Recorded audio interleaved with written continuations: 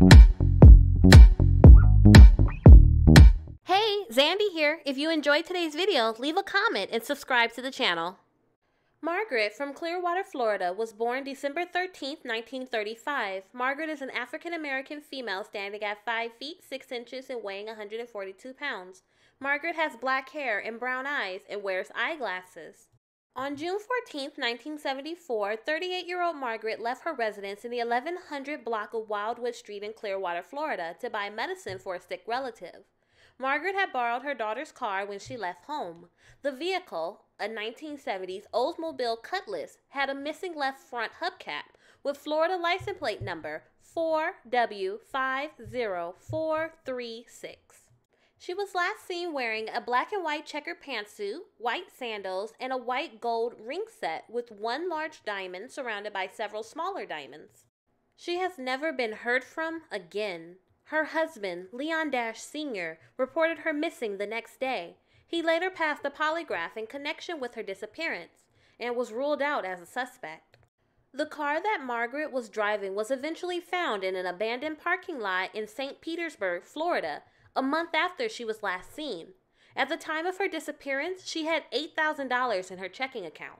Now, Margaret was having an affair with a former minister at the family church.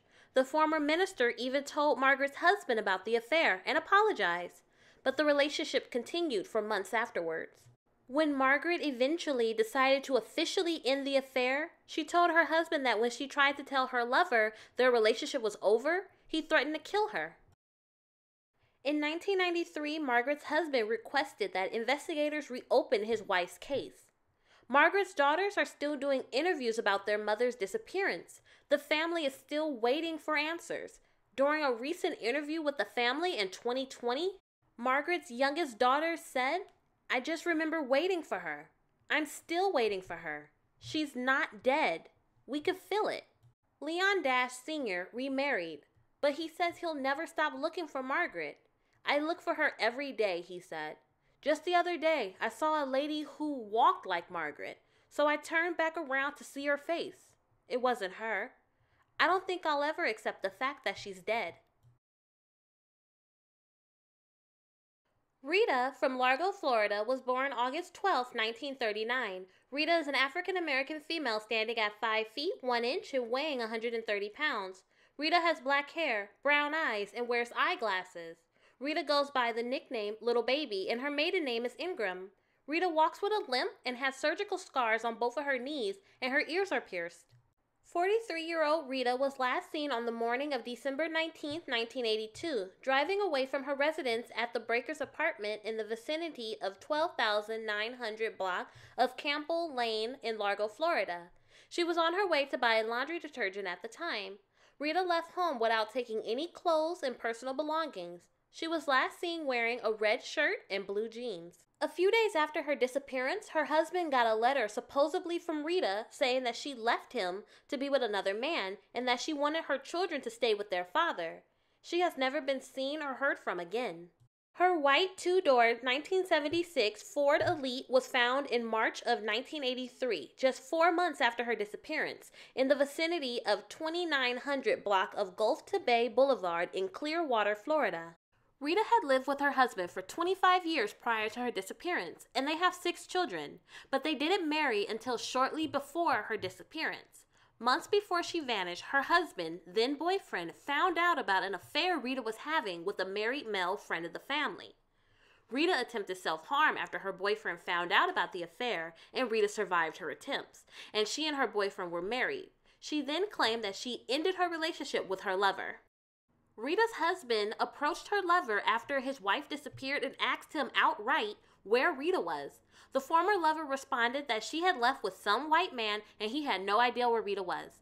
Retha's husband eventually sought and was granted a divorce on the grounds of adultery. Donyelle from Clearwater, Florida was born November 14, 1967. Donyelle is an African-American female standing at 5 feet 5 inches and weighing 122 pounds. Donyelle has brown hair and brown eyes and her ears are pierced. On April 4, 1989, 21-year-old Donyelle was last seen leaving her home to go to class at St. Petersburg Junior College. She never arrived. Donyelle's car was found abandoned behind a Hardee's restaurant at Belchers Road and East Bay Drive in Largo, Florida. The car was reported by a random African-American male who gave his name as Johnny Bailey, who called a towing company to report that the vehicle was having trouble and needed to be towed. The man has never been identified, and the car turned out to only have a loose battery connection. Nothing else was wrong with it. A few days later, on April 6th or 7th, Donyelle's father reported her missing. That same day, he got a letter supposedly from Donyelle, which stated that she was involved with substances and that she was moving to Orlando, Florida to straighten out her life. Handwriting experts examined the letter and concluded that she did in fact write it. Donyelle has never been seen or heard from again. A friend of Donyelle stated her boyfriend gave her money and expensive gifts, which included a new car, though her parents made her return it. By the time of her disappearance, Donyelle was frightened of her boyfriend and wanted to end their relationship. She told her father that her boyfriend said that he could make people disappear and told her mother that he had threatened her. After Donyelle's disappearance, her boyfriend told the police that she was involved in substance trafficking and had possibly moved to Orlando, Florida. How are these related, you ask? Have you been able to figure out how all three cases are connected? Well, as it turns out, Margaret, Retha, and Donyelle all had been dating the same man at the time of their disappearance. The man was Cleveland Hill Jr., a married asphalt contractor and a former minister. He has never been charged in connection with any of the missing women's cases, and he maintains his innocence. The missing women did not know each other, and authorities have found no other connections between them other than their association with Cleveland Hill Jr. Cleveland Hill Jr. is no stranger to authorities. Listen to this. In 1968, 6 years prior to Margaret's disappearance, he went to prison for shooting his mother-in-law and his wife. They both survived the attack, and Cleveland Hill Jr. was convicted of assault. Decades later, he went to prison for substance trafficking in 1992, just 3 years after Donyelle's disappearance, and was released in 2008. Foul play is suspected in all three cases, which remain unsolved. Margaret would be 85 years old, Retha would be 81 years old, and Donyelle would be 53 years old. If you have any knowledge on the whereabouts of Margaret Retha Lee Hiers, or Donyelle Chrishum Johnson, contact the Pinellas County Police Department or your local police department. If you want to learn of other stories of missing African American girls and women, like this video, and please subscribe to my YouTube channel.